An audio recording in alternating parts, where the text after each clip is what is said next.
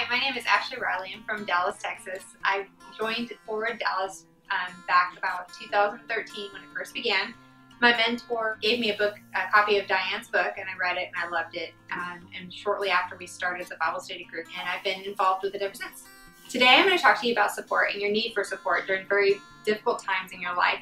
When you get too busy and your life gets too complicated, sometimes you aren't able to hear God's word.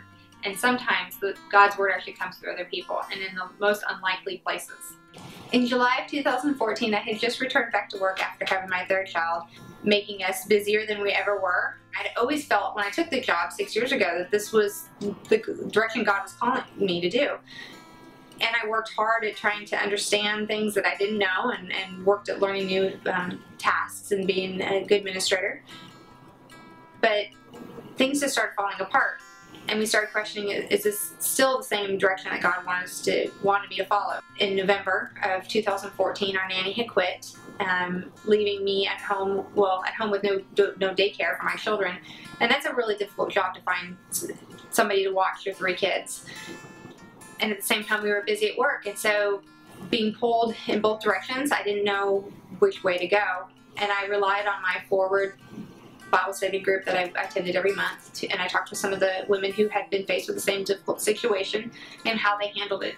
In July of 2015, I had joined the Forward Mentor Program and was paired up with a life coach. And typically when you think of a life coach, you think of somebody to help you grow professionally or transition into another job. But in fact, my life coach helped me validate my feelings and helped me organize my thoughts, and actually later on realized she became that voice of God when I couldn't hear him anymore. When I was just kind of at a crossroads, didn't know which way to go, my husband and I talked about it. We found this verse and he said, this is what we should do. Take that leap of faith, and for me to quit my job and be a stay-at-home mom. Now, coming out the other end of this challenge, I have realized that I have made the right decision and stayed home with my children. My life worth is with my kids and making sure that they're raised in a Christian home. I'm able to give them a lot more love and attention than I was ever able to. Since I've been at home, I've been able to work as a chair person for our Christmas store auction at our church. Something I had never done before, but I wanted to do. I joined the church choir.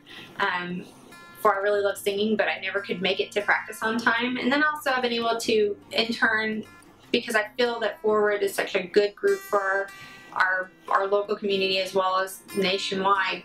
I'm able to give my time and my administrative, my leadership skills, lend them to our Dallas group, and hopefully help grow and extend our support to other people.